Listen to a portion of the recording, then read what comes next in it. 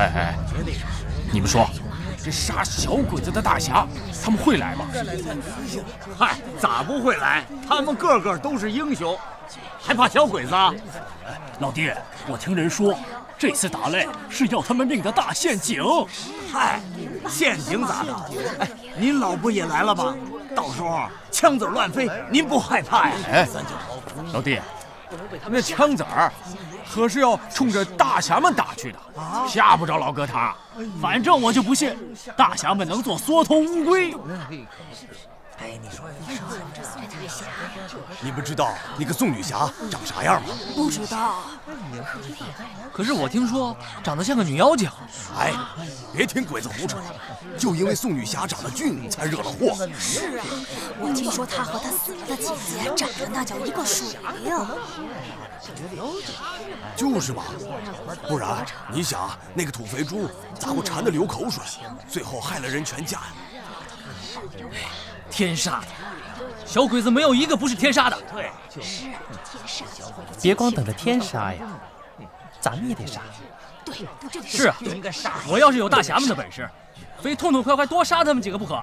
对，说得对，多杀他几个。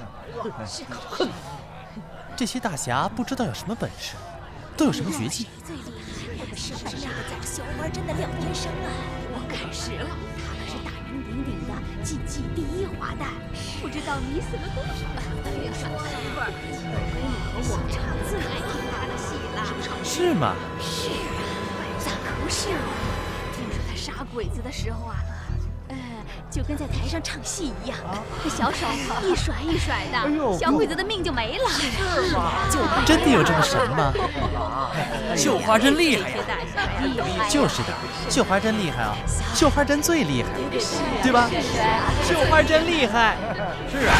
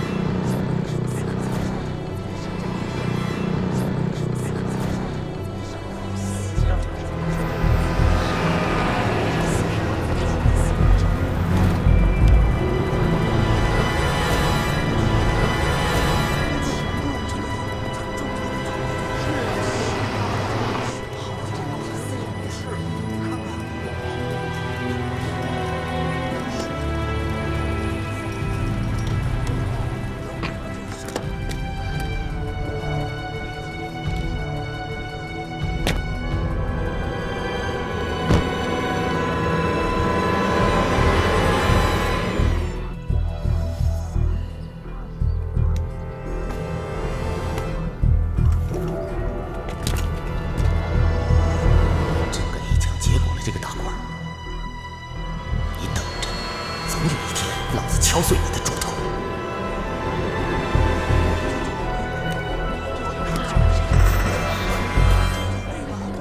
没错，这就是该杀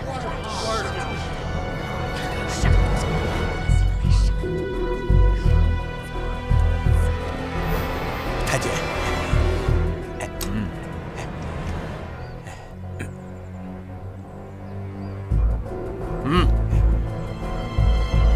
下车。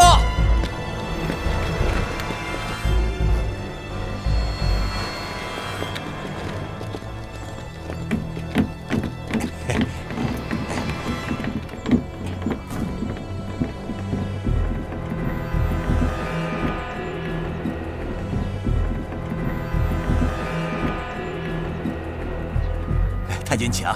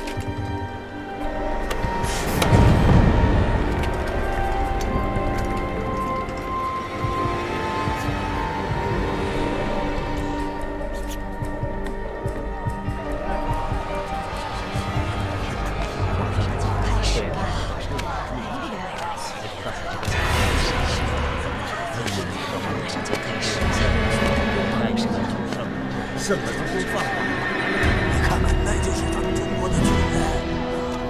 对，他们最近被放了，咱们一定能赢。得有信心，给他们自己打气儿。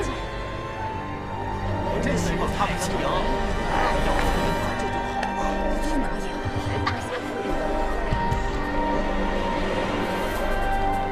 不让我回来，去了。难道吴娇真没来？这怎么可能？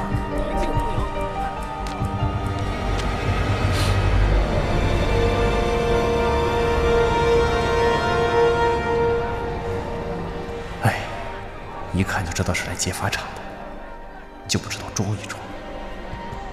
你们就在这些人里面，我倒要看看你们敢不敢出来。只要你们一现身，就算你们轻功再好，也休想逃出我2个狙击手的视线。那时候，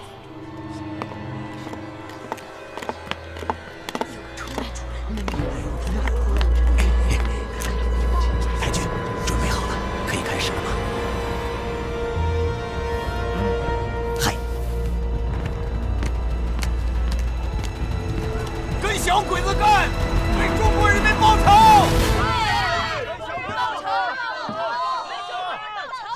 现在，马上就要开始比武了。下面，我再把比武的规则重新说一遍。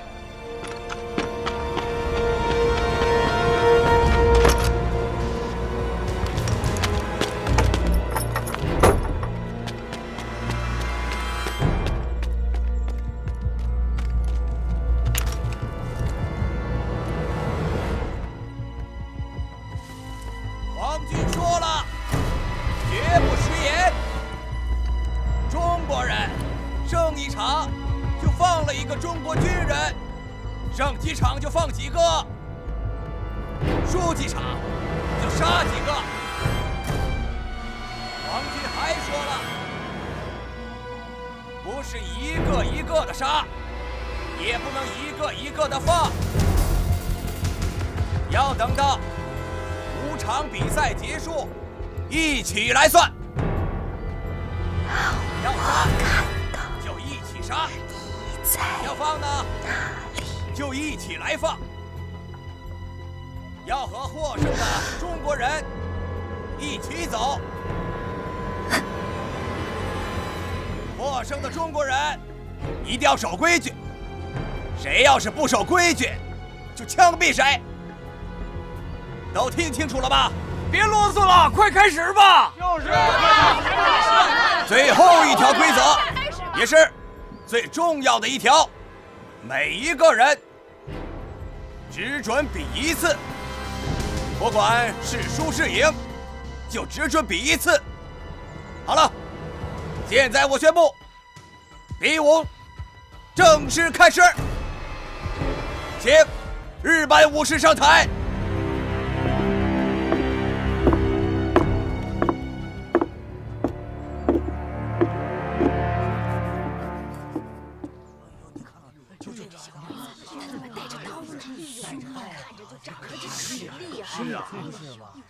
现在该轮到中国人上场了，谁打这第一场呢？我我打第一场。没事，放心。危险呀！没事。别去了，闺女，你不能去。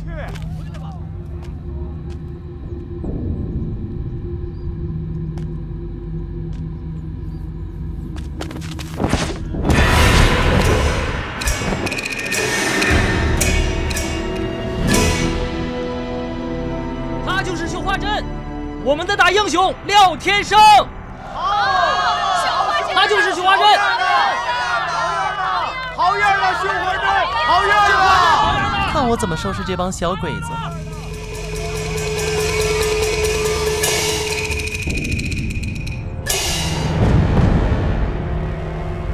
哟，小鬼子长得还挺俊。你就等死吧！哼，就怕等100年，你也等不到啊！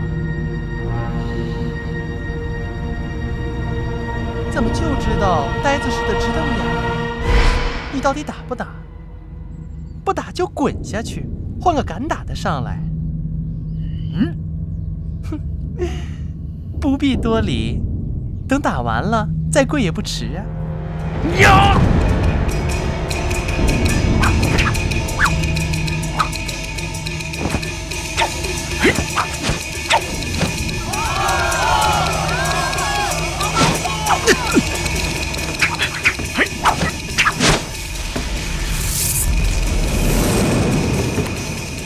哎呀，小鬼子功夫可以，就是脚好臭哦。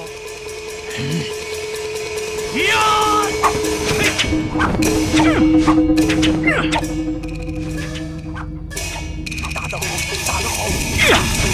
哎呀！哎！哎！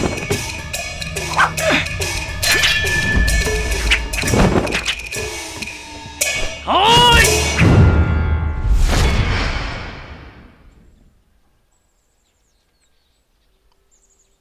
想要老娘的命啊，没门儿！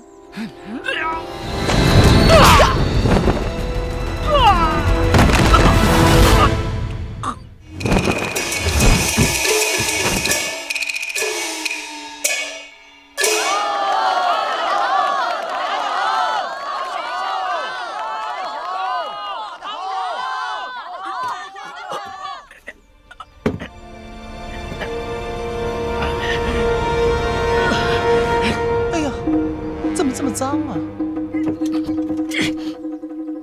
啊！我想起来了，刚刚踩了狗屎忘了擦了。打得好，踢得好！好，继续打，打他！打死他！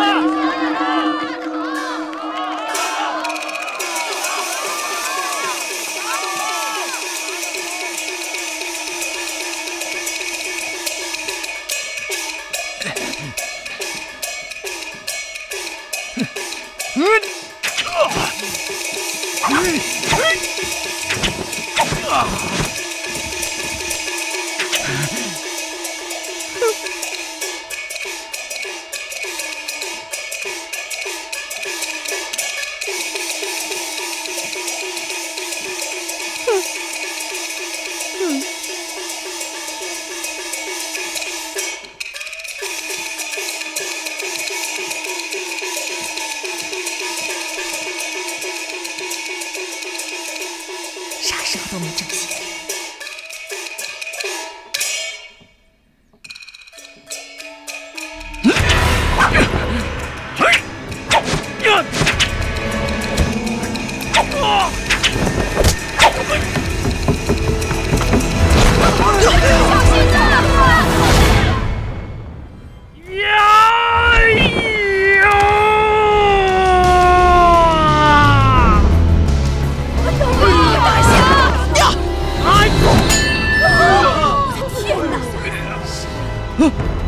去死！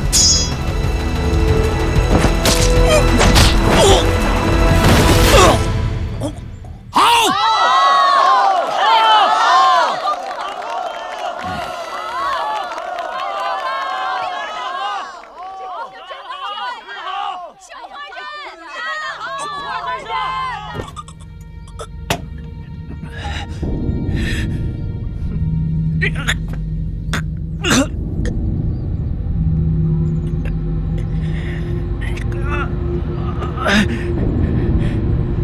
回去治伤吧，不知好歹的东西。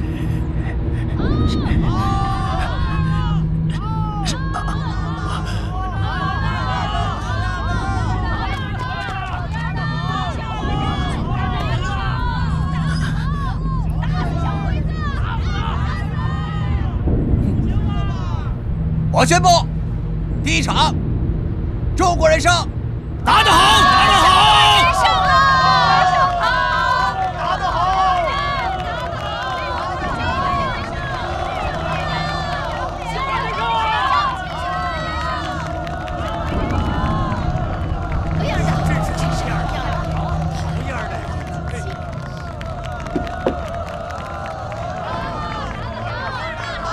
有请获胜者入座。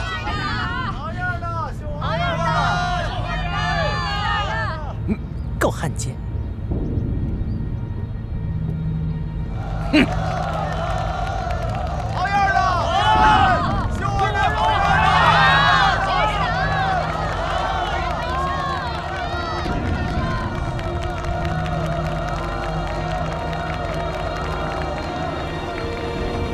这就是鬼子留下4位大侠的办法。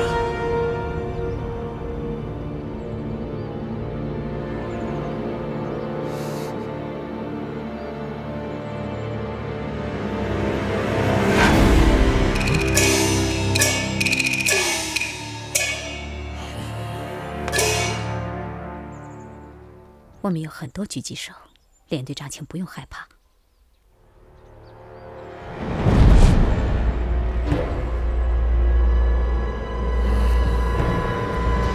笨蛋！哼，你指望的人早就见阎王了。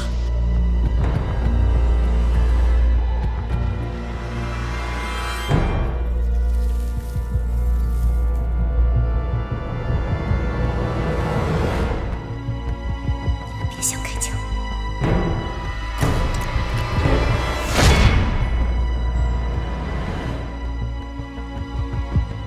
都别吵吵了。第2场比武马上开始，中国人谁来应战？谁呀？谁呀？我。兄弟，他是不是铁头侠？大侠，你可是鬼魂，他不肯说话，肯定是鬼魂。鬼魂是鬼子叫的，他是神差，他是神仙差来杀鬼子的。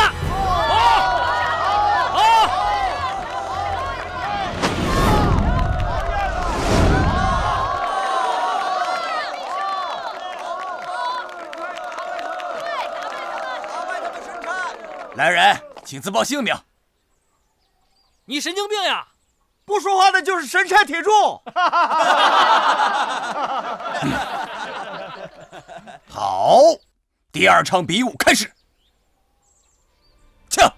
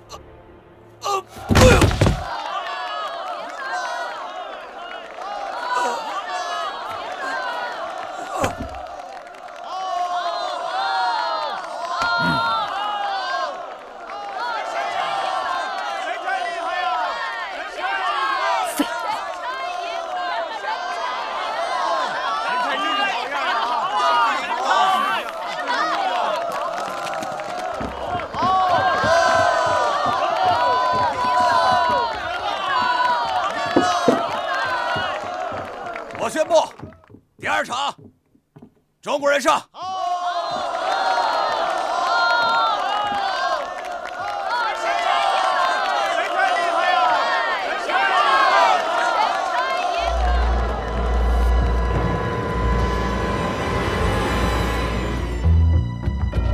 他身边全是高手，如果我一击不中，就很难再近他的身。而且鬼子的机枪手和狙击手肯定也在保护他。我该怎么办？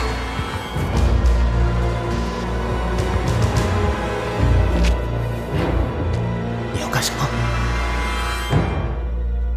他走了。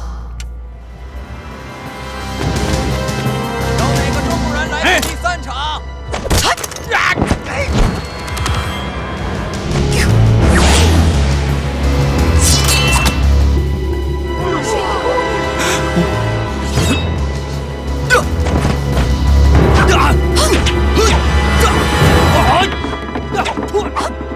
住手！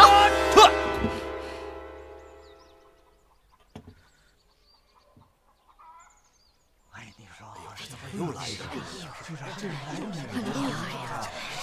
希望咱们再赢一场啊！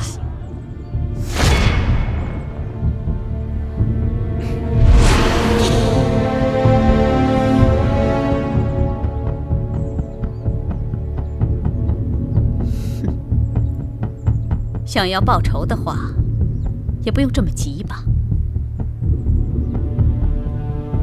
等比武之后，我等着你。希望你也会后悔。只要你挡我的路，我就一定会杀了你。好，我等着你。都下去，继续比武。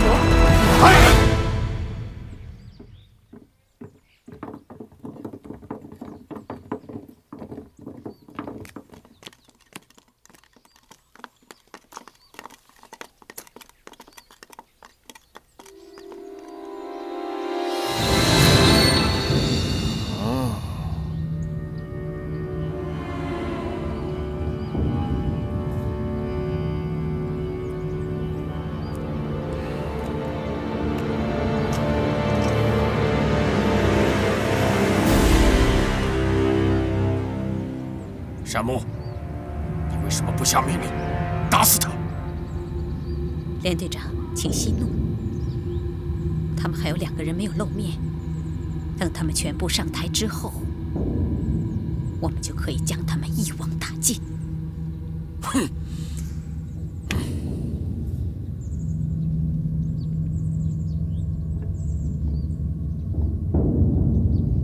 第3场比武开始。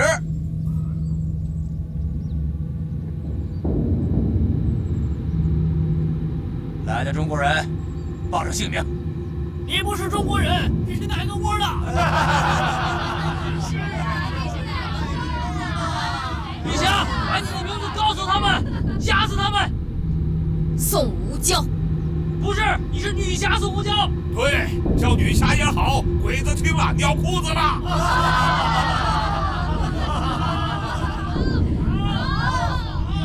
宋无娇。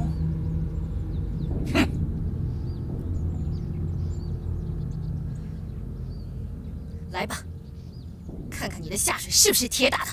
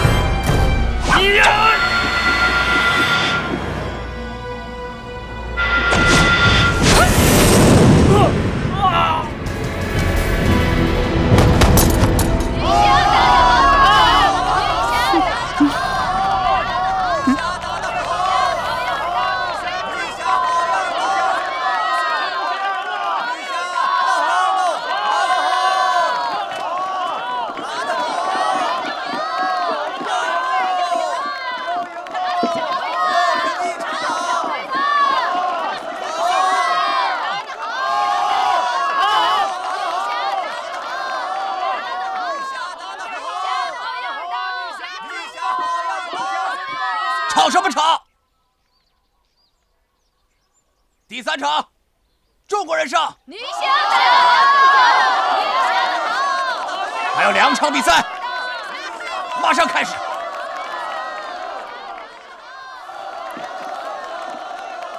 不是告诉我你不让你来吗？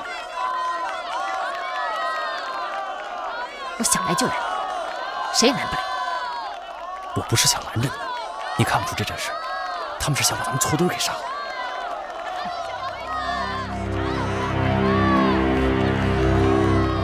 有了信的话，待会儿打完了，你看他放咱们走。你现在就可以走。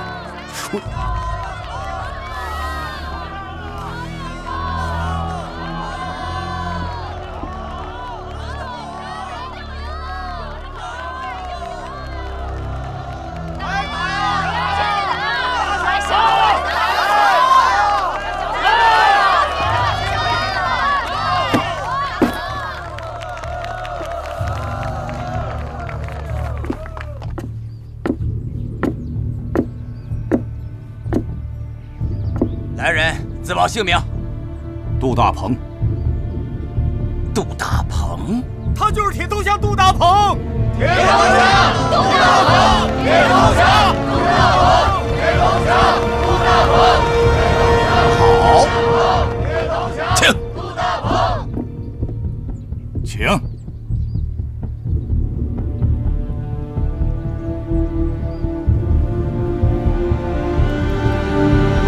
呀！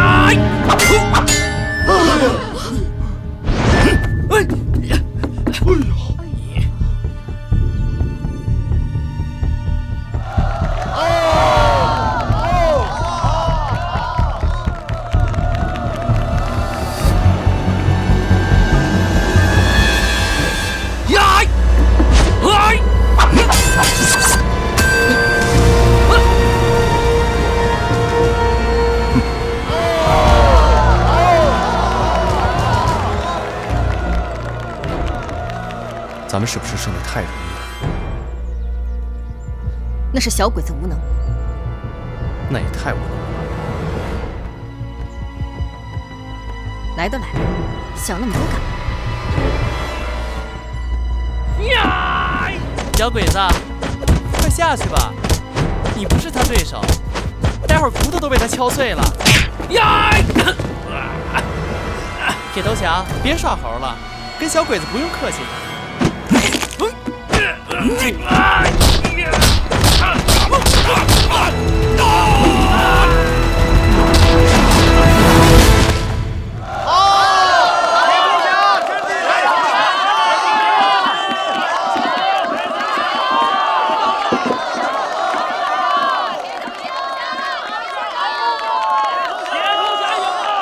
第4场，中国人胜。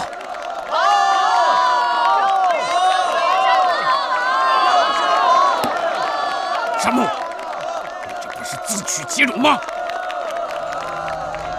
只有这样，才可以留住他们。咱们的杀手锏还在后面呢。高岛正一，嘿，找个武士把渡边武夫换下来。为什么？这可是最后一仗了，我们去。嘿。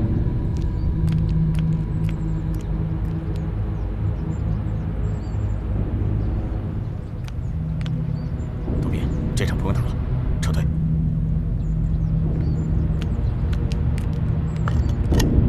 现在是最后一场比武，还有人敢上来吗？有。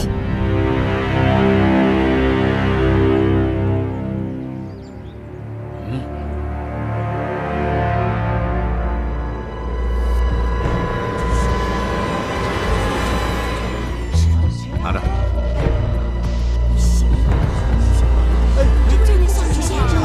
王营长，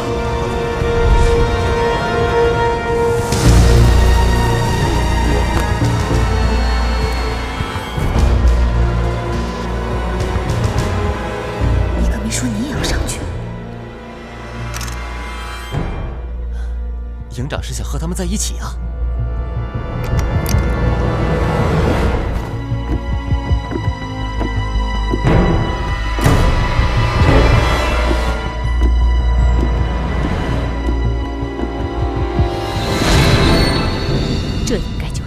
用枪栓杀了我们狙击手的那个人。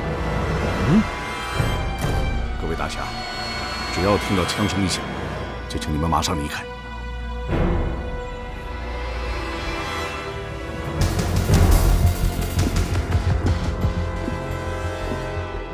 我们走了那几个中国军人怎么办？听他的没错，小鬼子拦不住咱们。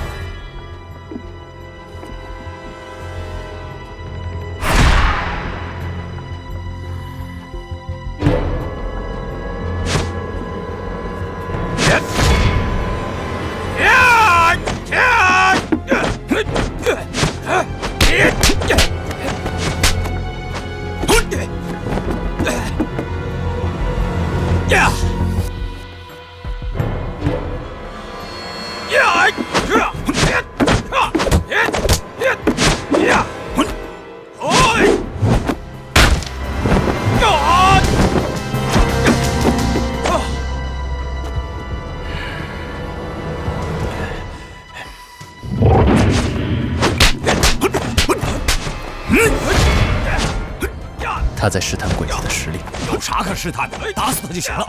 这就是他不同于咱们的地方。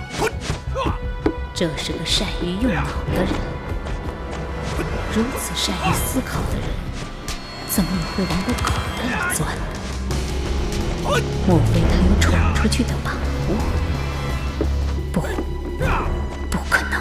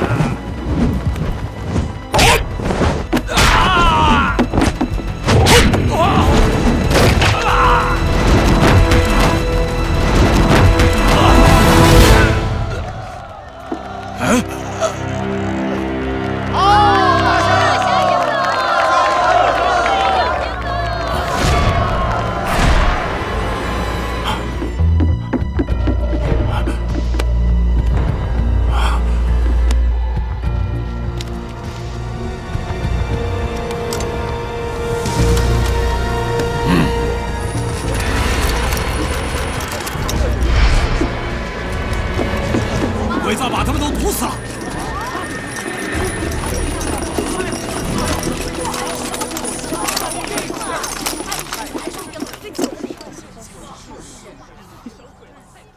把你们几个凑在一起，可真不容易呀。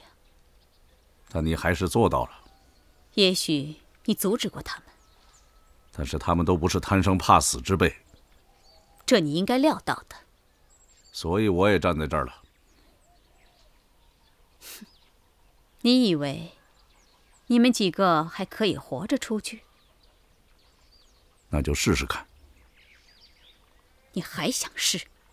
没准儿我就能拧下你的脑袋。我的机枪和狙击手可不会让你这么做。你真的以为还有机枪和狙击手吗？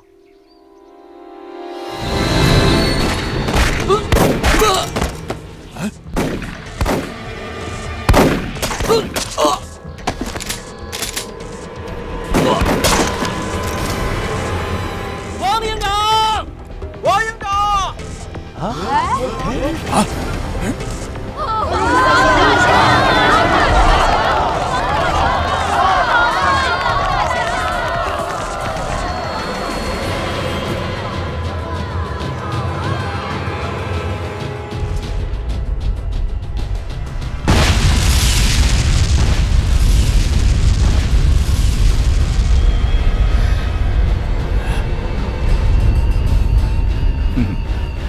那是你们的弹药和武器库，我们的队伍需要弹药和武器。非常感谢你们把部队调到这儿来。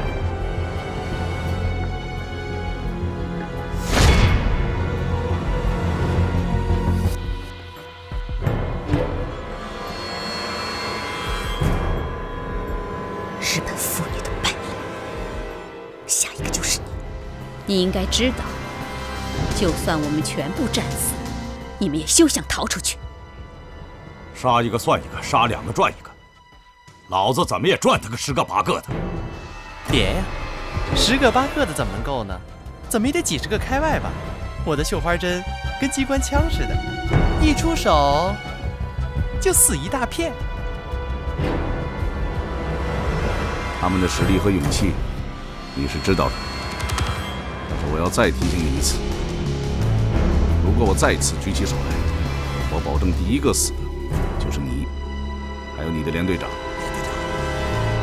至于2挺机枪在这么近距离内的杀伤力，就不用我提醒了吧？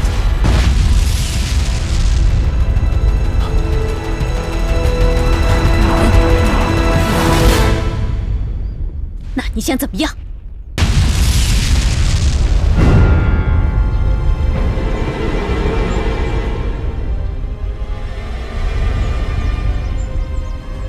那你想怎么样？马上撤走你的队伍，我保证不杀你们。当然，如果你们不怕死，可以留下来，我们较量较量。撤退，立即撤退！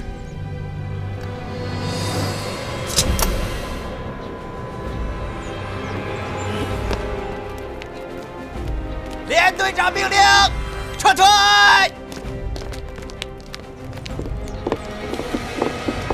连队长命令，撤退！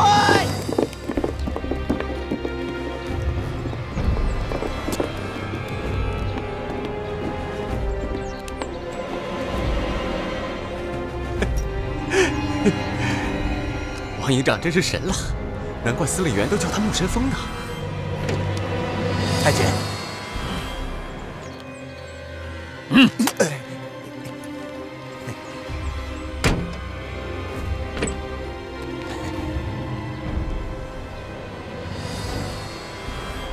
看来你们是真的不想走啊！要打就打，站着不动算什么？咱们走着瞧。奉陪到底。哼！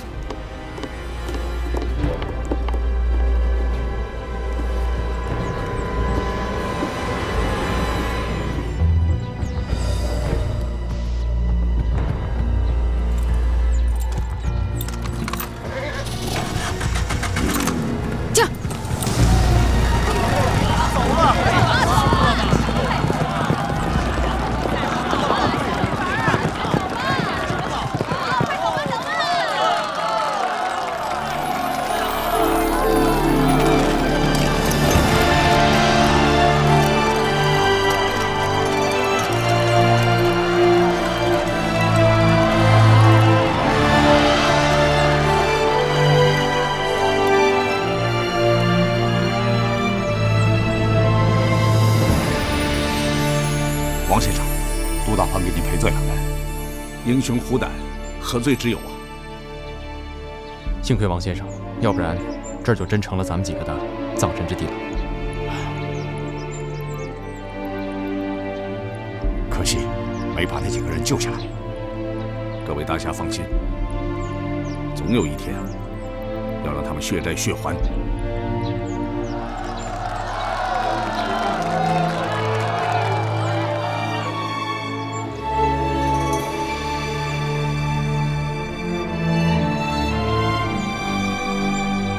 王先生，这几位兄弟都是抗日英雄，我们把他们埋了吧，也算是给他们找个遮风避雨的地方。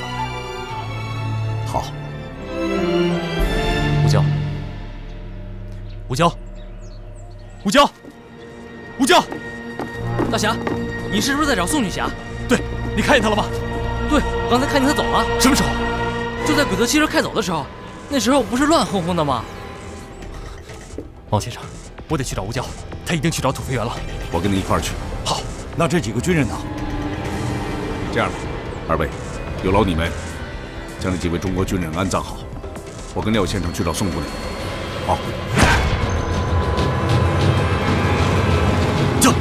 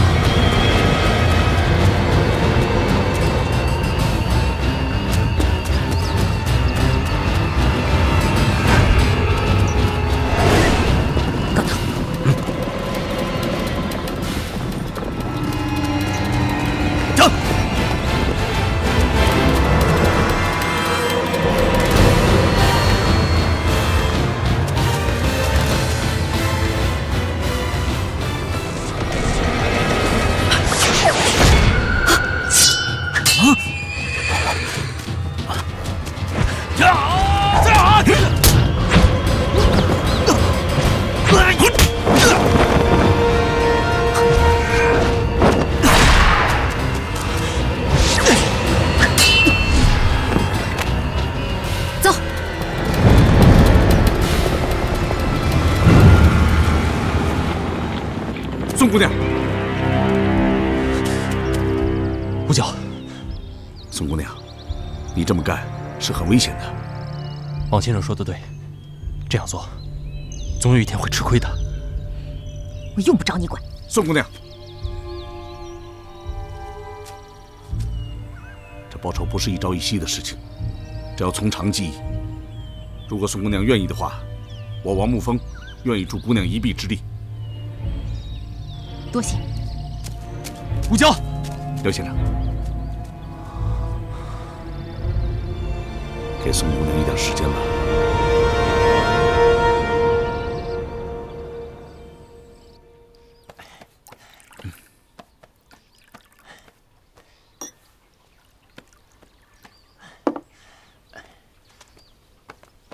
铁大哥，喝碗水。好，谢谢。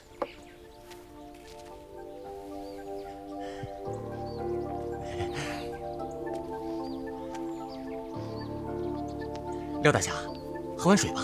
啊。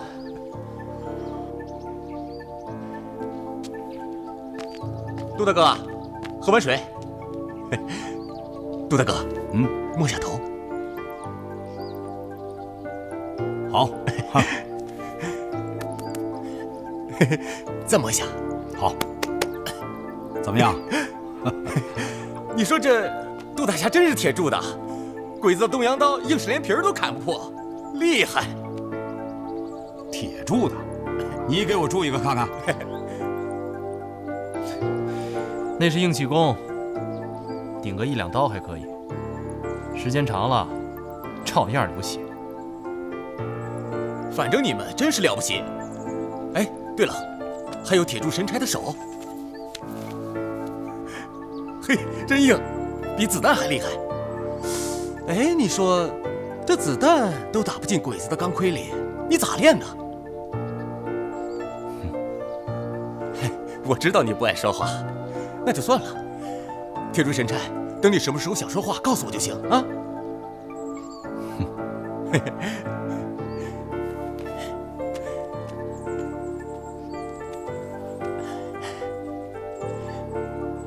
哎，你别摸我啊，我的头和手都不硬。 我不摸你，廖大侠，给我看看你的绣花针行不？不行。为啥不行啊？就看一眼。没带在身上。我就看一眼，给我看看，给我看看。我真没带在身上。你骗人！那你说，那鬼子现在来了，你咋办？鬼子来了，我自有办法。哼，没带在身上，那是他小气。你说谁呢？你呀。 你再说一遍，你小气咋了？别吵了，别吵了，我不看了。我知道他为什么不给我看了。你说的绣花针是廖大侠的秘密武器，他要给别人看了就不灵了，对不对？哼，这小兄弟还挺聪明，不像有些人傻了吧唧的。小兄弟，哎，这绣花针呢，藏在哪儿确实是一个秘密。等以后有了机会，大哥再给你看啊。好，好嘞，大哥，坐坐坐。哼，屋里多了个娘们儿。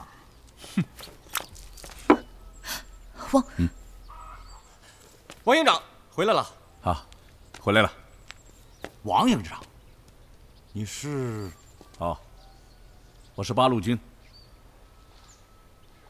原本想早点告诉大家，但是一直没有找到合适的机会。刚才我是去看了几个游击队的伤员，所以让各位久等了。你真是八路军？不像吗？那倒不是，只是觉得有点奇怪。为什么？八路军打鬼子我是知道的，只是没想到王先生对我们这些人会有这么大的兴趣。原因很简单，因为你们名气大嘛。嘿，你们不知道，你们杀鬼子的事儿传得可神了，出去问问，看看有没有不知道绣花针、女妖、鬼魂和铁头侠的。小王，那又怎么样？啊，没有别的意思，就是想跟各位交个朋友，互相有个帮衬，一起杀鬼子。就这么简单？就这么简单。你们相信吗？王先生今天不是已经帮我们了吗？对。王先生，你别误会，你帮了我们，我不是不知道，也不是不领情，只是我觉得王先生帮我们和我们交朋友，应该不是你自己的意思，我应该没说错吧？廖先生接着说。我觉得是八路军想收编我们，所以王先生和我们交朋友是其次，对吗？廖先生，第一点你讲的是对的，但是第二点你没有讲对，是吗？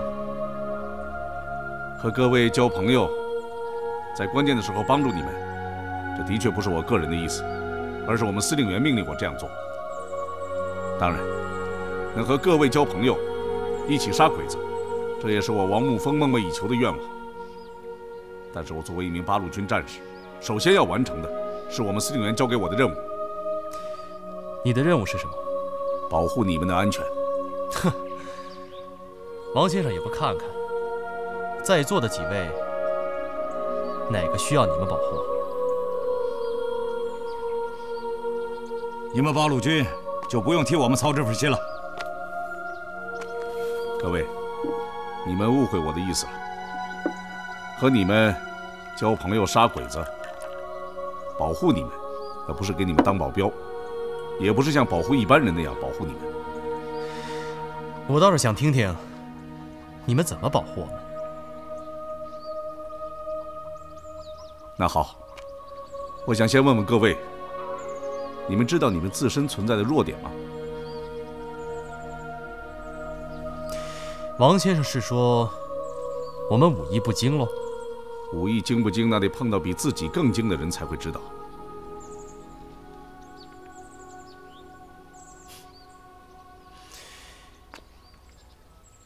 那这个武艺更精的人，不会就是王先生您吧？廖先生，中国有句古话叫“人外有人，天外有天”。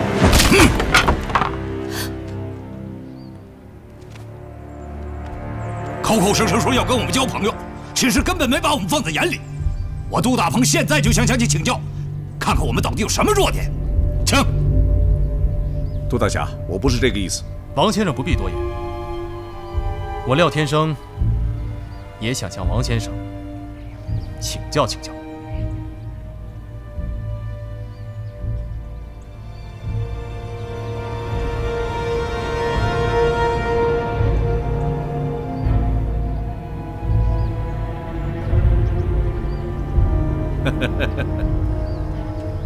好啊，那既然三位都是这个意思，恭敬不如从命，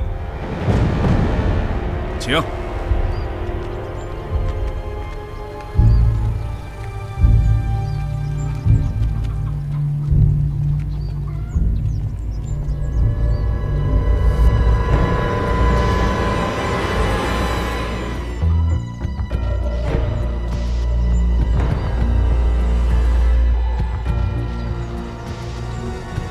位先请。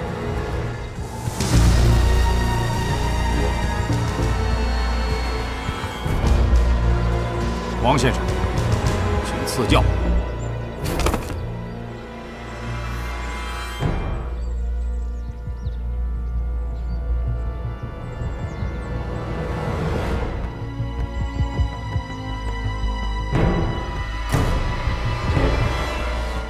得罪了。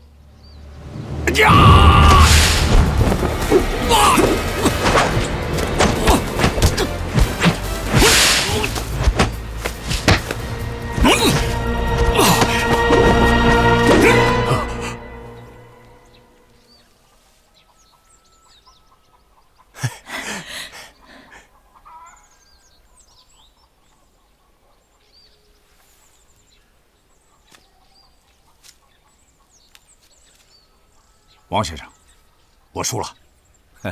杜先生言重了。你没有输给我，你是输给了你自己。你是被你自己激怒了，操之过急呀。否则再打2个时辰，我们也未必能分出胜负来。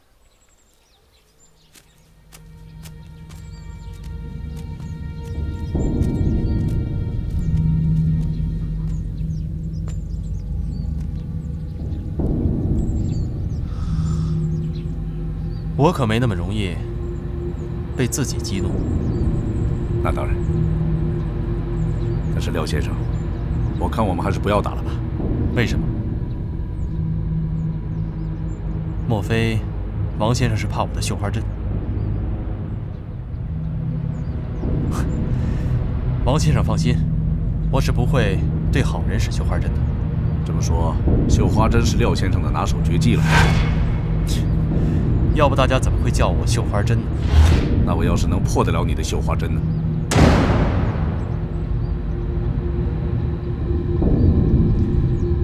如果王先生能破得了我的绣花针，我廖天生甘愿受驱使。严重了，你就说吧，怎么破的绣花针？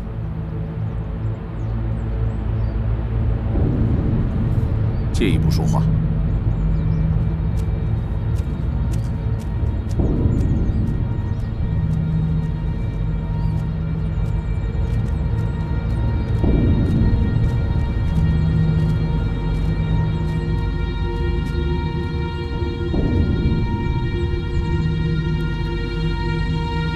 王先生说吧，怎么破的绣花针？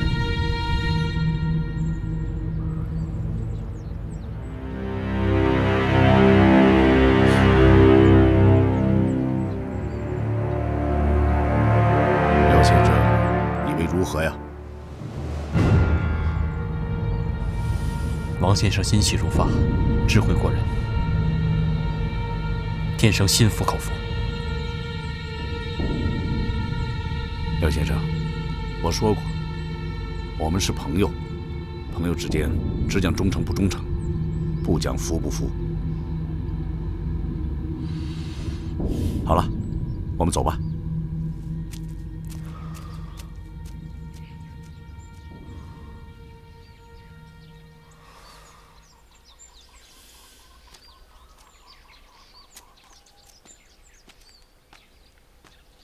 铁先生。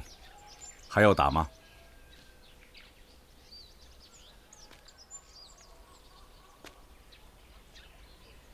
打。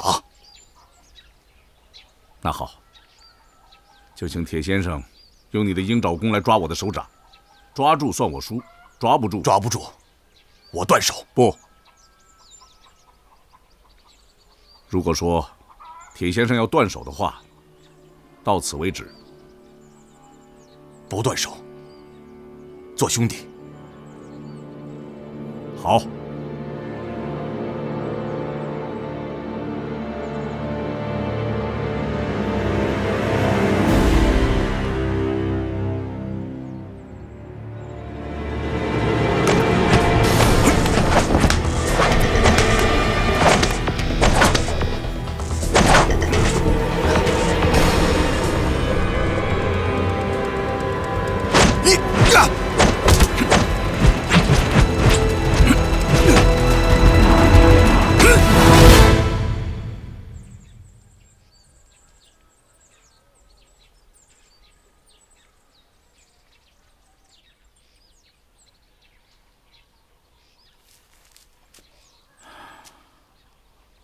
哎，铁先生，快请起！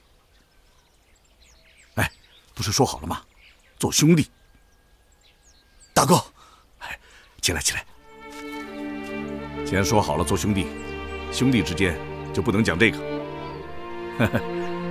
铁先生，刚才如果你不翻那个腕子，我的手掌早被你抓到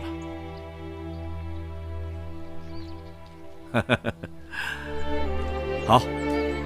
这边请。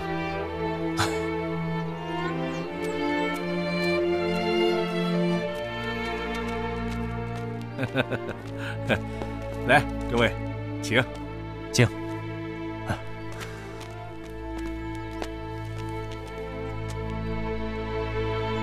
请。大哥先请。来，这是到了我的地方，哪有我先进的道理呀？请。好啊，既然铁先生如此仁义，我就不客气了。这铁先生是个认死理的人，跟我们不一样，随便惯了。我可跟你不一样。哎，大伙儿都是自家兄弟，没有必要这么讲究。各位兄弟，来，坐下说话。来，看你们过招可真过瘾。我要是有他们那2下子就好了。哎，你那2下子也很厉害。这小王啊，是我们部队的神枪手，啊，今天要是没有他和小童掩护我们，那我们脱险就很困难了。没啥，这童姑娘也是神枪手，哎，百步穿杨，而且本事还不仅仅是这些，以后各位慢慢就知道了。大家好。这8路军里边能人真多呀。哎，杜先生。这话可是说对了，不仅仅是我们这几个人，就连我们司令员，他不仅会指挥千军万马，而且那武功也是出神入化。我也听说你们司令员是个能文能武的将军，就是没缘见上一面。这好办，等将来有机会，我一定带着几位去拜见我们司令员啊。要是以我们司令员的性格，那说不定还能跟各位比划过招呢，是不是小王？是。那就谢谢王先生了。哎，不客气。哎呀，各位兄弟，刚才呢是我王沐风说话的方式不对，有问题，所以让各位产生误会，还望各位海涵。啊，王先生言重了，是我们度量太小了。还知道自己度量小啊？王先生。有些话不知当讲不当讲，这都是兄弟和朋友了，没有什么不能讲的。说，那天生就不客气了。之前你说想跟我们交朋友是你们司令员的意思，这话天生不太明白。那好，那我就把我们司令员的意思向各位转达一下。是这样。我们司令员说呢，各位在平时都是各自为政，之间呢缺少一种必要的联系和帮助。杀鬼子的时候，随意性和意气用事的成分比较多，而且缺少周密和长远的计划。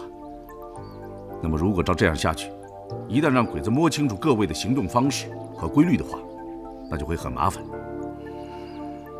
尤其是当鬼子针对你们其中的某一个人设下陷阱的时候，那这个人就会非常的危险。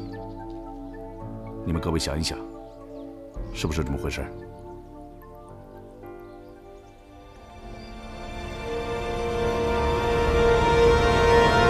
武将走，举手。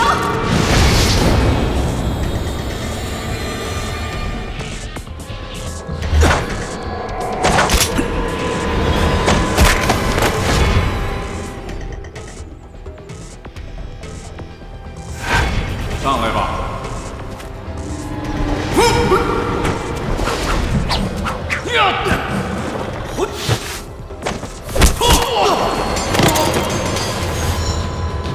太极，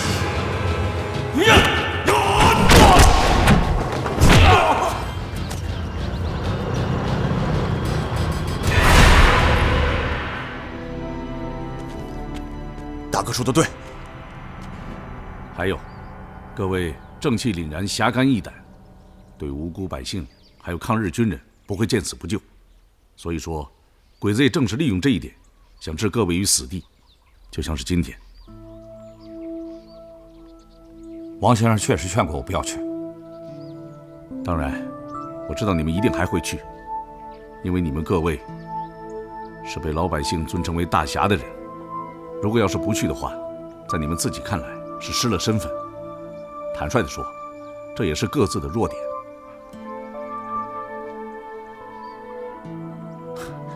王先生想得周到。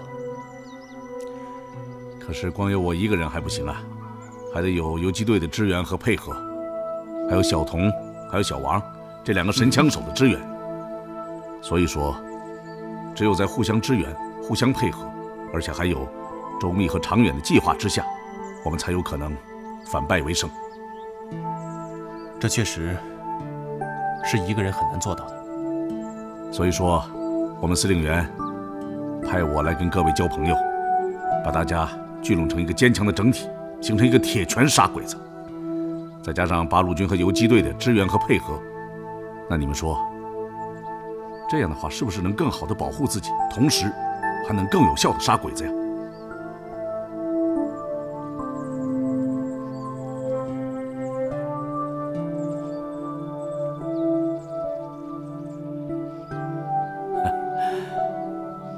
好了，今天我说了这么多，各位回去可以好好想一想，看看我说的对不对，可行不可行。没有必要在今天就说出个所以然来。没错，我们是要对自己以前的做法好好反省反省了。是应该好好反省了。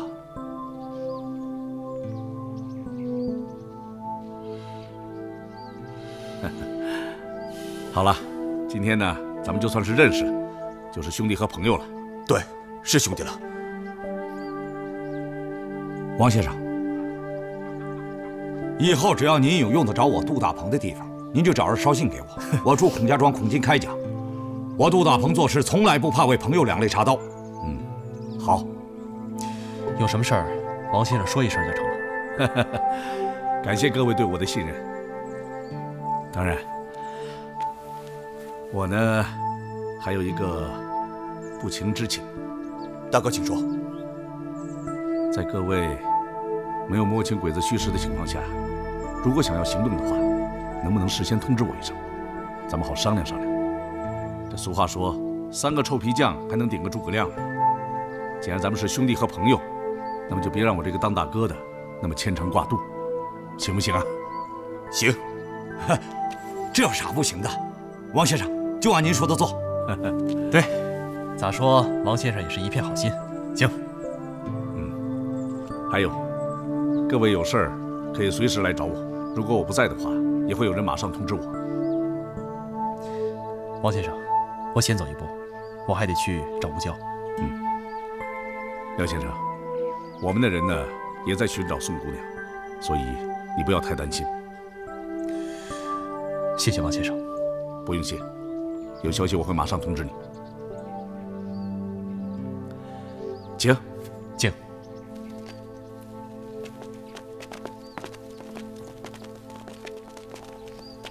各位请，请。来，各位一吃，请。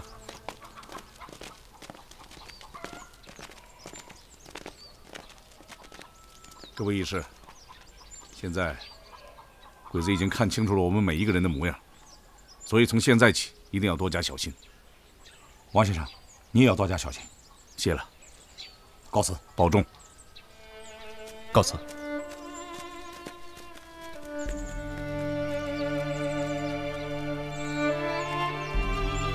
哎，让他们团结起来有什么不好？再了不起的人也需要个帮手吧？一个篱笆三个桩嘛。是啊。行啊，小王，懂的道理越来越多了。嗨，这算啥道理啊？我们老家的乡亲都懂。哟呵，那看来你们老家的群众基础打得很扎实。好，走吧。哎，王营长，他们怎么那样的态度啊？好像我们非得求他们干什么似的。一般呢，身怀绝技的人都会比较清高，我们要多理解他们。营长，那咋不见你清高呢？你的武功比他们都高，又是老革命，战功也立过一大堆，你也没啥架子。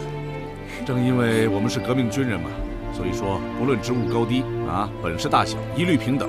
是。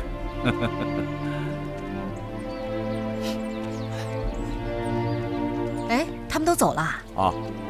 刚走。大嫂，我帮你。那个灶啊，早晚都得重新盘盘了。老起烟不冒火，这不连口锅都烧不热，让人家连饭都没吃就走了，真是。那不正好啊？他们几个走了，这样我们可以多吃点。王营长。小王。哎。哎，自己卷。营长，你看看。拿，给你。营长先吃。小童吃得惯吗？挺习惯的。这一天到晚啊，就盼着能吃上这么一顿白面烙饼卷大葱呢。可不是嘛，大嫂，这在我们根据地可是好东西，贵宾来了才给吃的，平时司令员都吃不上。那你们吃着，我去给你们端稀饭。哎，哎，营长，你真能破廖天生的绣花针？任何高超的武功都有破解之法，绣花针也不例外。那咋破呢？这个问题，我已经答应过廖先生了，不能把破解之法告诉任何人。当然，就算我告诉你了，你也破不了。那为啥？为啥？这么说吧，如果你没有深厚的内力和与廖天生相当的武功，你破不了他的绣花针。哦，那我就不想了。哎，王营长，刚才你的话还没说完。你说他们几个懂一个好汉三个帮的道理吗？他们当然懂。那他们几个人为什么就是不愿意团结在一起？他们是放不下架子。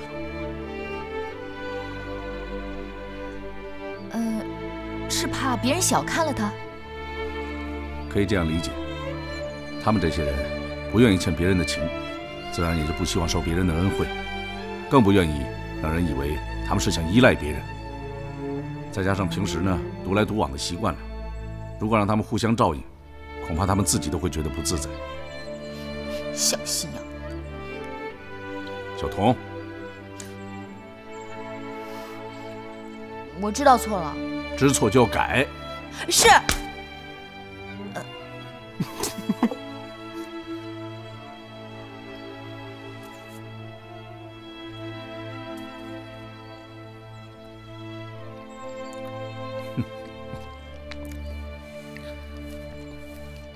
同志们，实际上，他们每一个人都是抗日的英雄，都是我们这个民族抵御外辱不屈不挠的代表。所以我们在心里要真正的去尊重他们，否则就没有办法把他们团结在我们周围。这是个原则问题，必须要记住，明白了吗？明白，明白。来，吃饭。哎。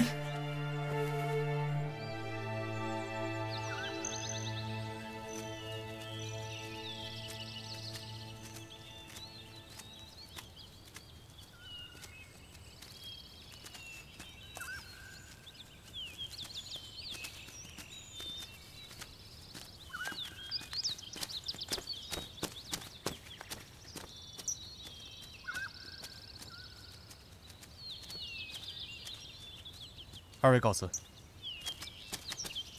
等等，在下有句话想问廖先生。说。廖先生觉得王先生这个人怎么样？是个好人。交朋友呢？没问题。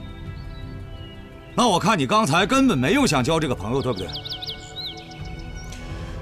我现在还没心情交朋友。哼，恐怕这不是你的心里话吧？什么意思？我觉得你是不愿意和我们这样的人为伍。那倒不是，虽然你粗了些，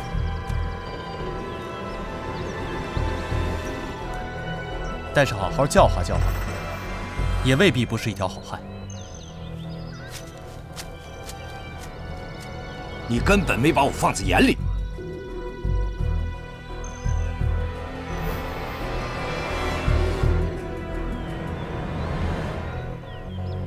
看什么看？虽然你铁头侠名声在外，可那都是百姓任命的。在我心里，你这脑袋跟西瓜差不多。哼，想试试？你想打？你不敢。不许打！是这个大块头想打，不是打。是切磋，不行。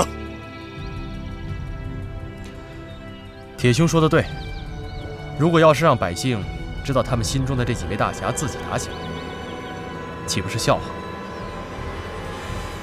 不如这样，怎样？咱们3个人比比速度。咋比？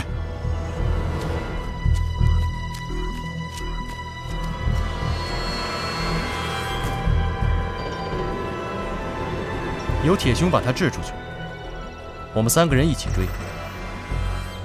在到达那棵树上之前，谁先抓着他，就算谁赢。怎么样？行。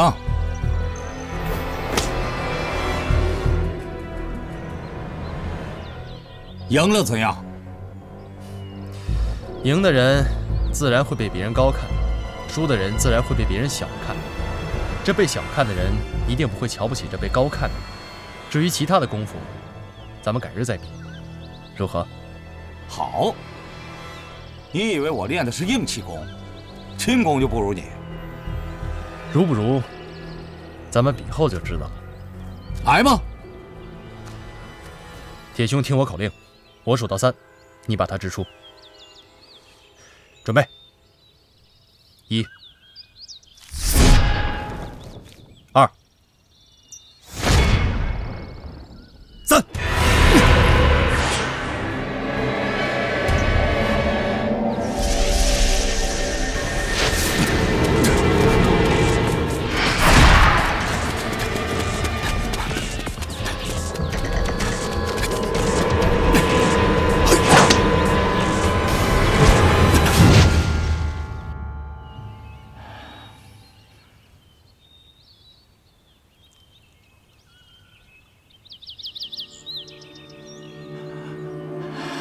先生，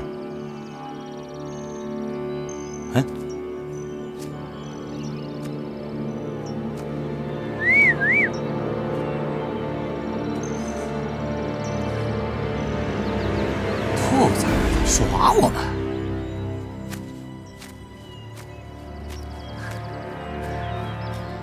廖先生，你为什么不一起追？我知道我的速度不及铁兄了。可是我们说好的一起追。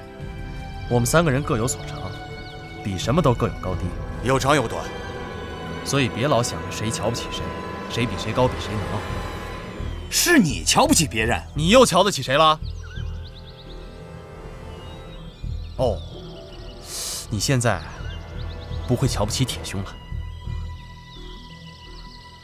我没瞧不起他，你没瞧不起他。在王先生说咱们互相帮衬打鬼子的时候，你心里想什么？啥也没想，啥也没想。其实咱们心里都端着架子呢，铁兄你也端着呢，对不对？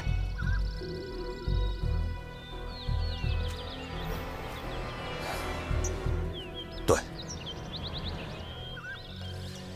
我自然也端着呢。可出来一想，咱们是让王先生给看笑话。你们当时为什么不痛快点答应呢？你咋不痛快点呢？我不是比你有文化吗？哎，文化人不是比粗人要面子吗？哎，对不对，铁兄？你瞪什么眼？别不服！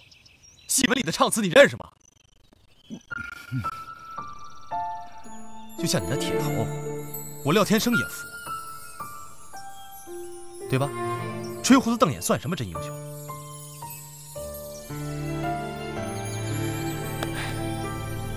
好好想想吧，四肢发达的铁头侠。告辞。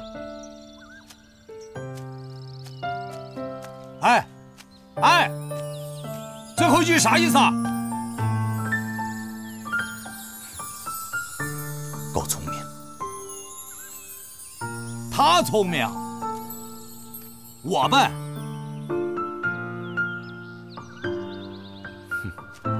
哎，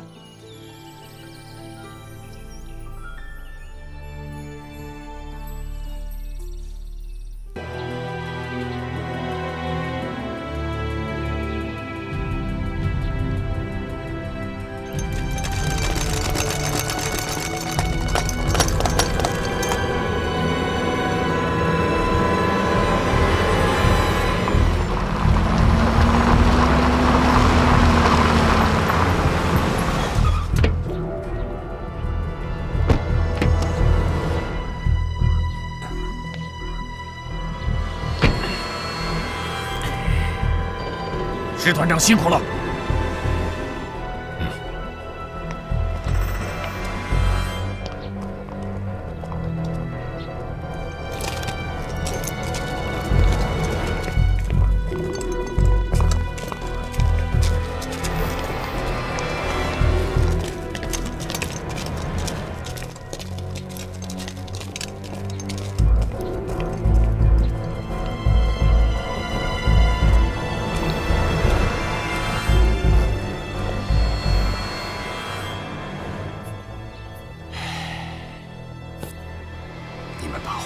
脸都丢尽了，是我没有料到他们。我没问你原因。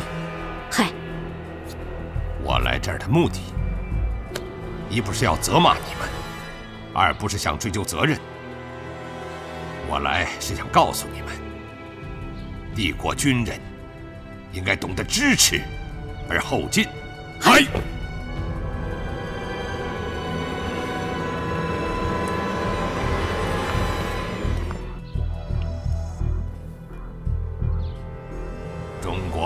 有句古语，叫“胜败乃兵家常事”。中国人把成败看得很轻松、很淡、很自然，但这并不等于说他们就希望失败，所以他们又说，失败是成功之母。你们明白我的意思吗？明白。你呢？是的，阁下，我明白你的意思。好，你是我大日本皇军的战花，你的家族精神代表着大日本武士数百年来的武士道精神。希望你不要让这种光荣的精神黯淡下去。嗨，好。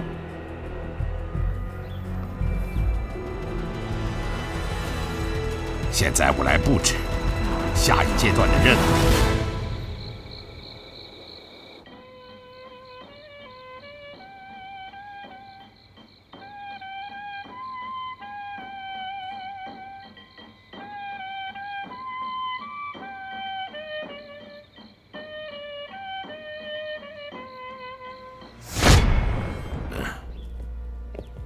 这次我军扫荡的区域在这里。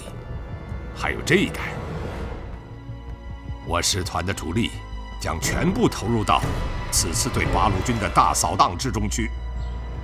同时，第7、第11旅团将被派来协助我们。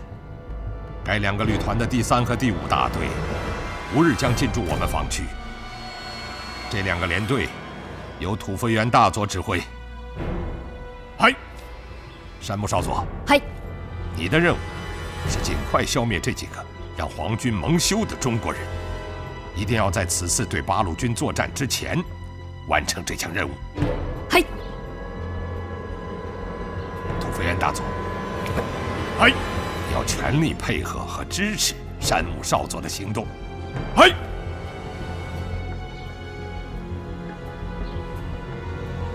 听说是你在娘娘庙现场下达的撤退命令，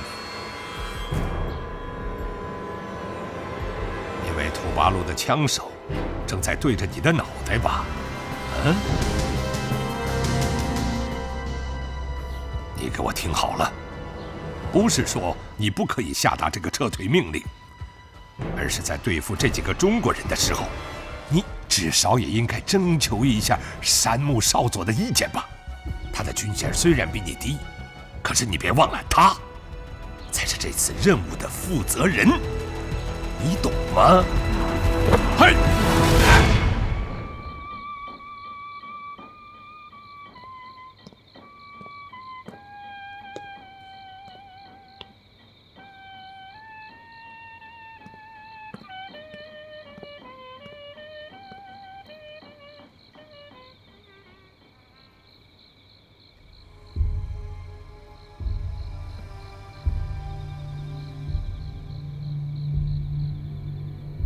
听神谷中将说，第7、第11旅团的2个大队近期将进驻我们这里，没错吧？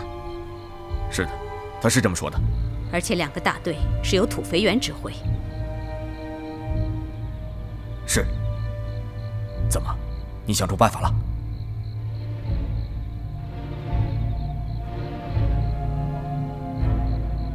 是的，我确实想出了办法。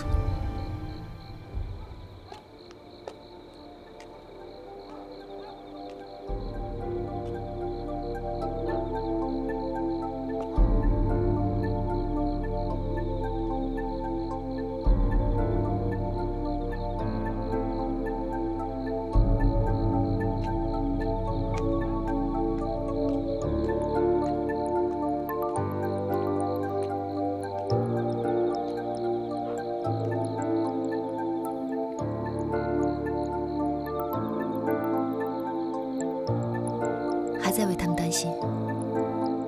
是啊，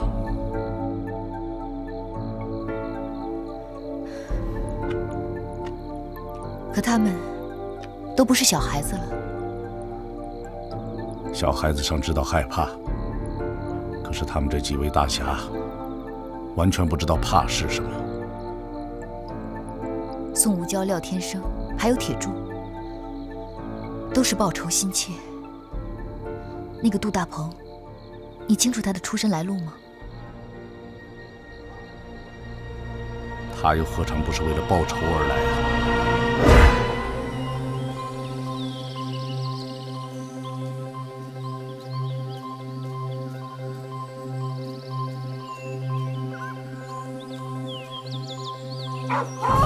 救命啊！救命啊！快来人呐！救命！救命啊！救命！招鸟人！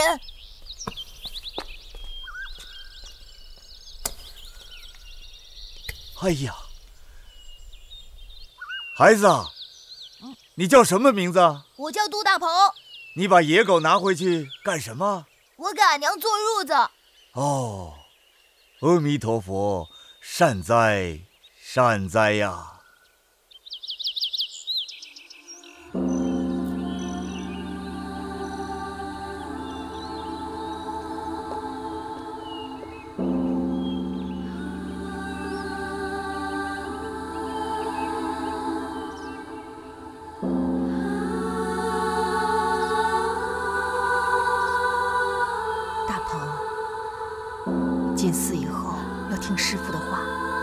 吴尘师傅说你是块习武的料，你可别让他失望。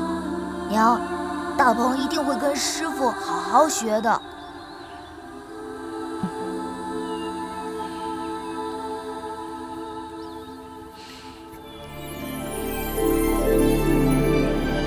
他5岁进了空山寺，拜无尘大师为师，学习武艺，在寺中一待就是18年。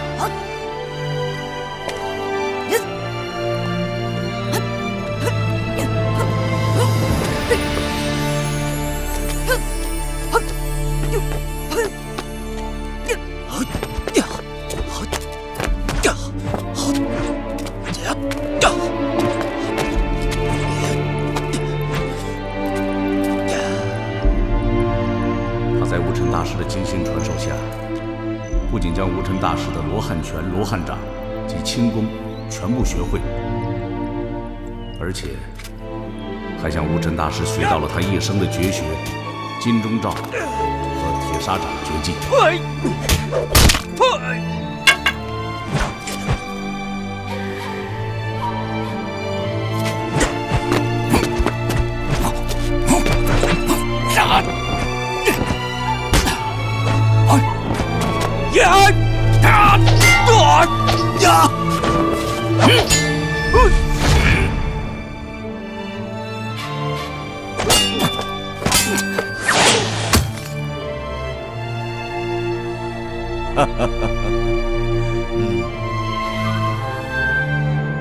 不仅如此，无尘大师还将自己一身内力全部传给了他，这不仅打通了他全身经络，更使他神力超人。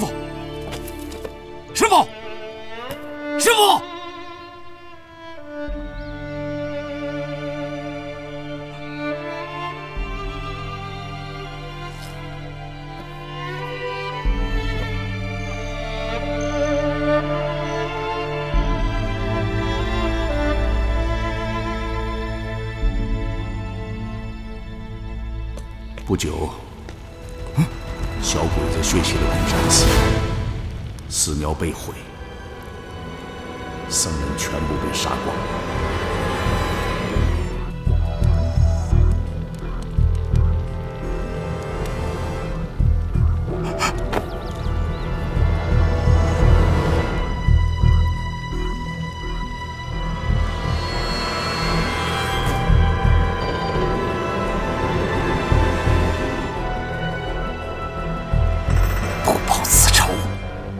不为然。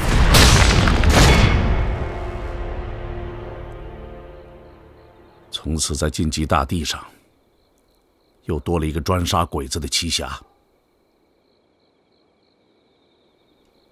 他们的武功，小鬼子是无法抵挡。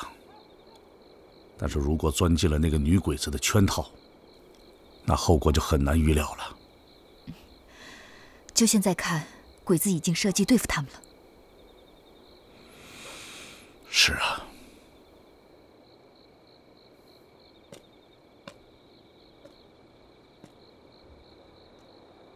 我们的任务越来越艰巨了。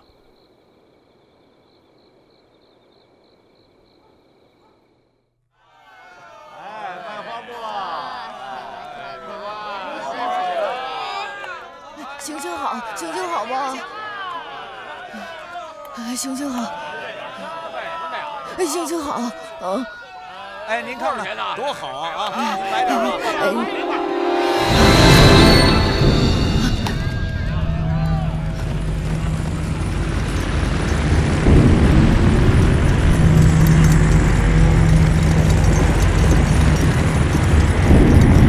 又要扫荡了。这几天正往这集中人马呢。你咋知道的？他们是不是住下不走了？我外甥在警察局，这个还不知道。哦，今天晚上日本猪要请客，鬼子告诉他要加强城中警戒。是吗？对呀，那真得小心点，咱们。没错。哎，我看呐，还是回家吧。啊。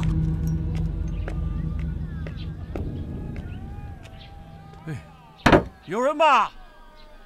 你买的肉我给你送来了，有人没有啊？来人呐！我是卖肉的，给你们送肉来了啊！出来人呐！有人没有？我这正忙着呢，你帮我扛进来吧。哦，好，我给你扛去啊！哎呀，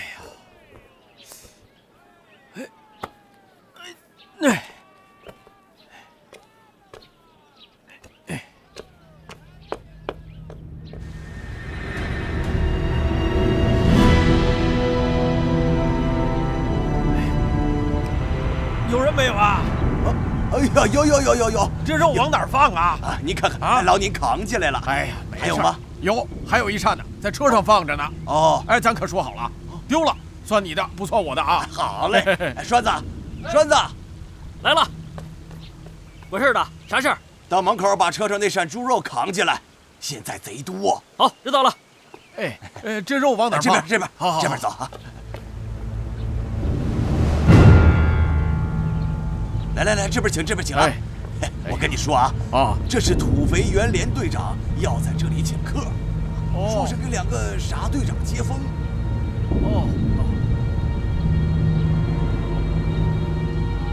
哎呀，我们可是从早上就忙到现在了啊！你说不敢怠慢。是。哎，走了，哎呦，看着点。走。这个工作真漂亮。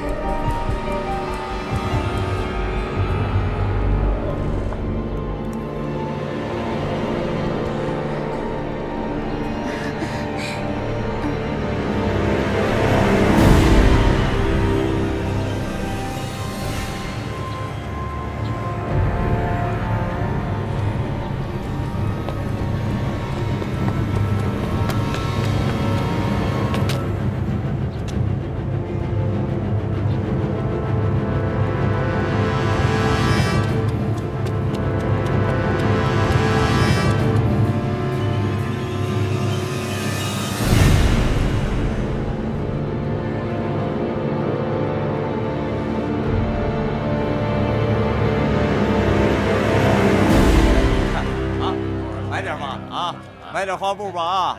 您看看多好啊！怎么样？买点吧啊！哎，你要多买花布啊！哎，您看看多好，您要买就便宜点，好不好？哎，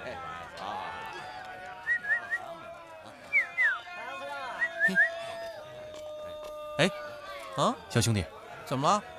什么事？这把京二胡可是赵琴师的。你咋知道啊？赵琴师名震大江南北，我怎么会不知道呢？您是戏班的？哎，卖花布啊！这把京二胡怎么了？哦，这块蛇皮让人给弄破了，我刚换了一块新的。哎呦，那可真是太可惜了。那可不是，我师傅差点没气死。今天晚上又要用，到现在能不能用我还不知道呢。你们青云社还在唱？兵荒马乱的，有些日子没唱了。可昨儿个警察局长来了，说要给鬼子唱堂会，这不去吧就得杀头，这去唱不好还得杀头，你说这不去成吗？你们要给小鬼子唱堂会？是啊。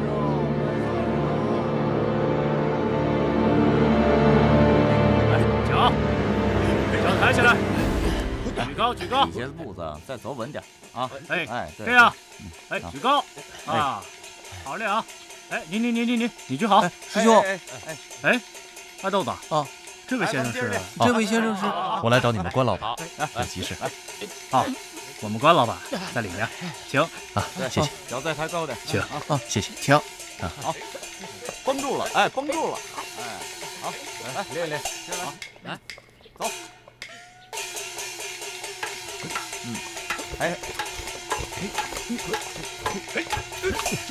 等会儿，不用，哎，好，不对，直接兜就可以了。对，哎，就这样啊，绷住了，好，好，先生，请您在这儿等一下，我去通报一下。没见过。好，哎，请。快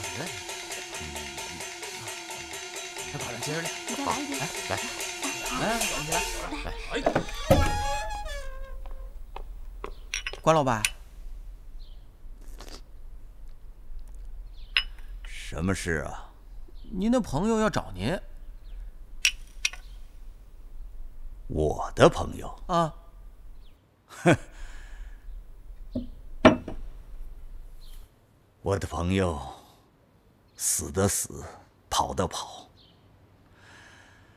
我哪儿还有什么朋友啊？不是还有没跑和没死的吗？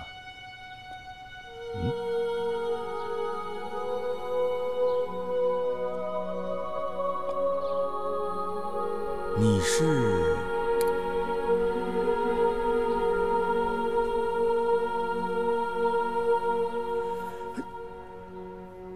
哎呀，廖天！料不到的事情，可是天天都有啊。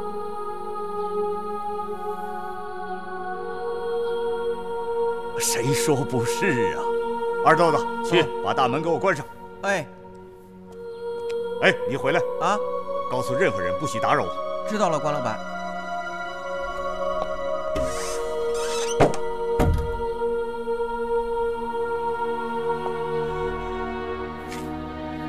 天生，快坐下。哎，都收拾干净啊！你看，对啊，那人干啥的？不知道，反正跟老板挺熟的。对，哎，你干啥去啊？我找老板去。哎呀，别去了，老板说了，他不允许任何人进去打扰他。我去。哎呀，走吧，哎，走吧。不是，你要是进去啊，咱俩都得挨骂。哎呀，走吧。好。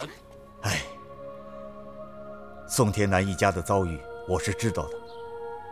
想到你们白云社被日本鬼子斩尽杀绝，这可真是千古奇冤呐。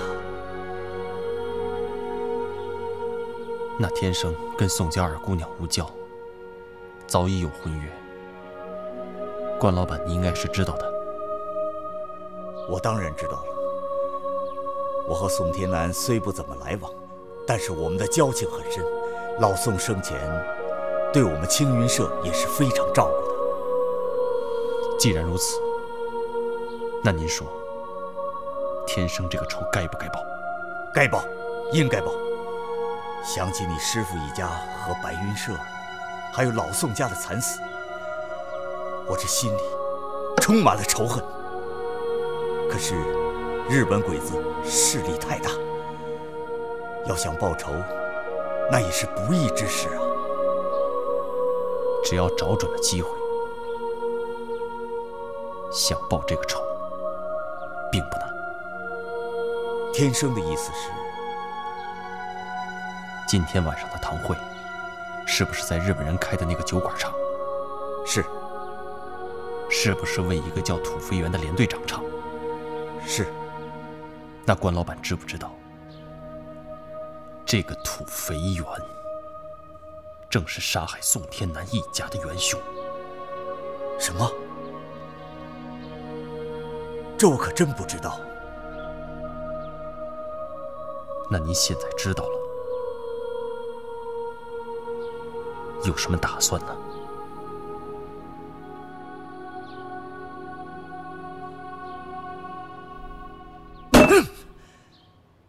那我就不给狗日的唱了。关老板，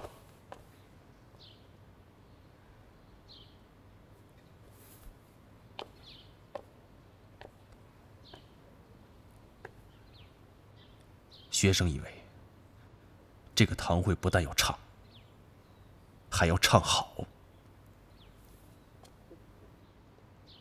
你是说让我唱？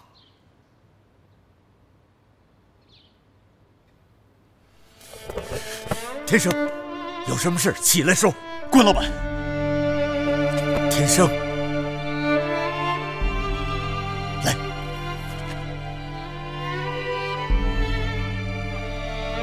那学士就直说了。啊，你说。让我跟您的戏班一起去。一起去？去哪儿？唱堂会。唱堂会？对。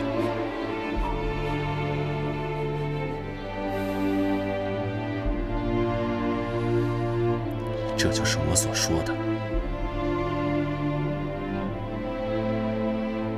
那个报仇的好机会。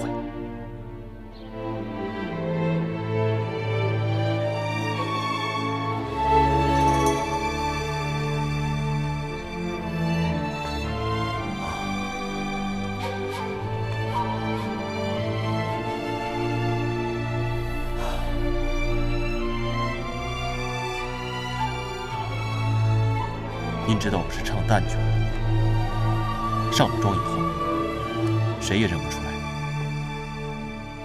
到时候我就在土肥圆的面前唱，您想，他能躲过我的绣花针吗？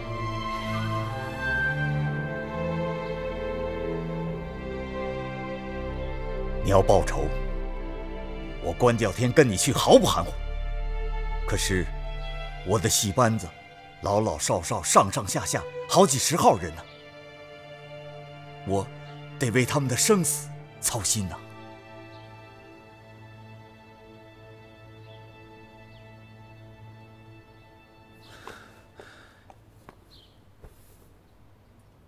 这个我已经想过了，您看我说的对不对？好，你说。当我向土肥圆发动攻击之后，鬼子势必会盯着我不放，我则利用这一点吸引他们的视线。那时院子里一定会乱作一团，你带兄弟们跑出去，鬼子要抓的是我，他们一定不会分散人手去拦住你们，所以兄弟们一定会跑出去的。好，这样，我和戏班里其他的几个主事商量一下，毕竟是关系到他们的生死嘛，你等着啊。怎么？不会走漏风声吧？不会，他们都是跟我多年的交情，而且个个都是血性男儿。确定？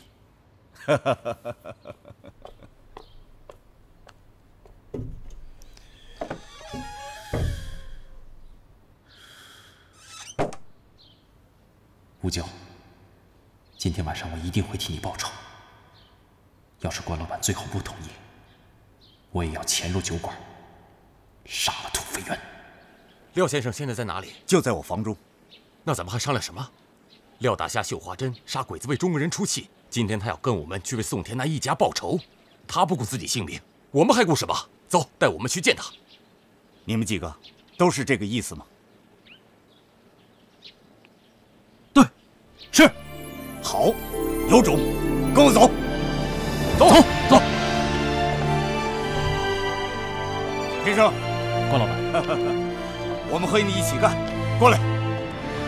早就想和廖先生一起杀鬼子，今天总算如愿了。是啊，这位是啊，他是我们青云社的武生头啊，叫杨青。这是我们的花脸李宝山。这是我们的常务总管，叫长水。他是我们的舞台总管，叫吴大海。廖大侠，天生有礼了。他们都有一身的武功，愿意跟着你一起干。绝对不行。杀鬼子的事儿由我来做。既然大家有一身好功夫，就趁乱掩护大家离开，然后连夜出城，千万不要跟鬼子纠缠。哪有你杀鬼子，我们跑的道理？哎，戏班子的人不用你操心，到时候我们安排人帮他们逃。我们几个的功夫虽然不如廖先生您，可替您挡点身后，这还可以吧？是啊，多一条胳膊腿比少一条好吧？是啊，你看我们这些人，不是廖先生您的3头6臂吗？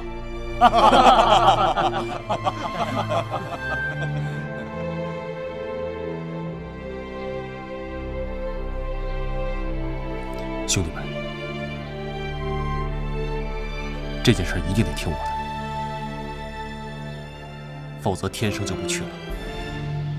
这，天生，你这话怎么说的？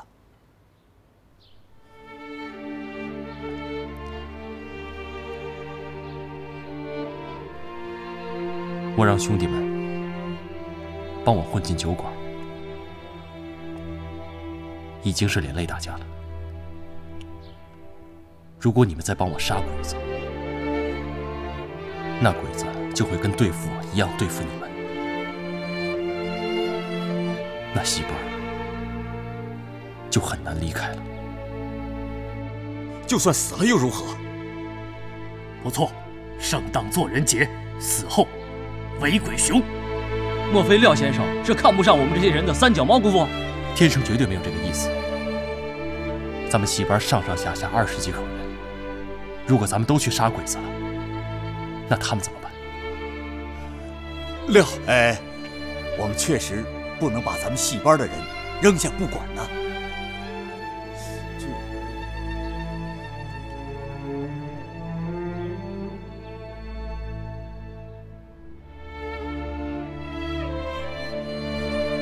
你咋能说把人给扔下了？